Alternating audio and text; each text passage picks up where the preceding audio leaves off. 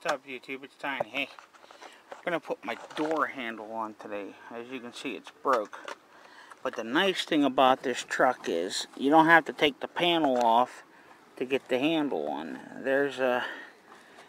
It's hard to see, but inside of there, there's an 8mm bolt.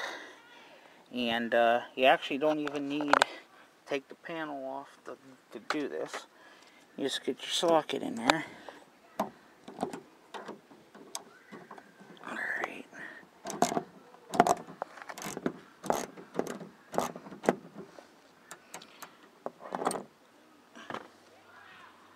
Okay. Now you see, undo this.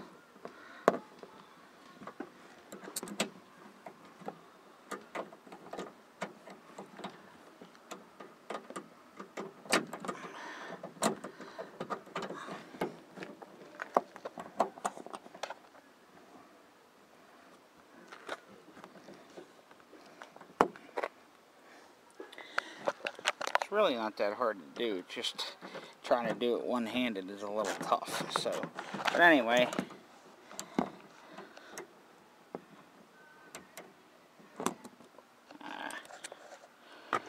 Now, there we go. There it's coming.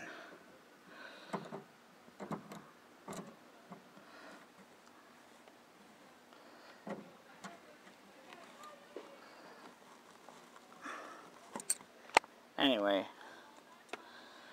as you can see, it's a plastic handle, and it's not really all that thick right there. But anyhow, how this is made, that little notch right there, there's a notch inside the door that corresponds, and then the bolt just holds it on. So now we're going to put this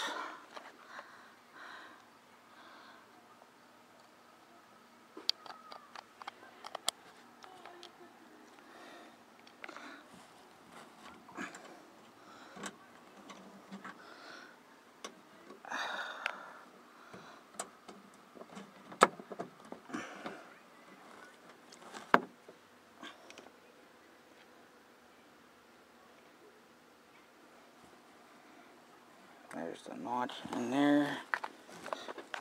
There's the screw. This is the second one I put on here.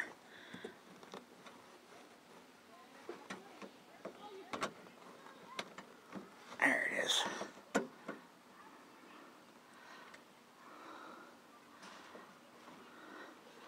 The hardest part about doing this is getting this screw started. It's in such a tight spot that now, there. Now see, once the handle's sitting like that, come in up above it here.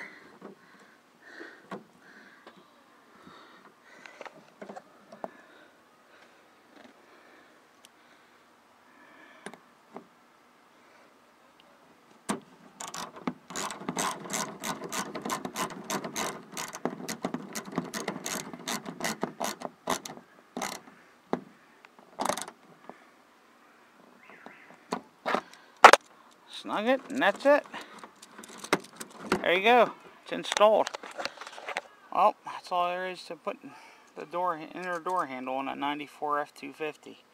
It's the same thing for the F150s, F350s too. They're all the same door mechanism, and it's designed the same way. But the driver's side one seems to be the one that breaks because it's get used so much. So, but I hope it's helpful, and we'll see you guys in the next one.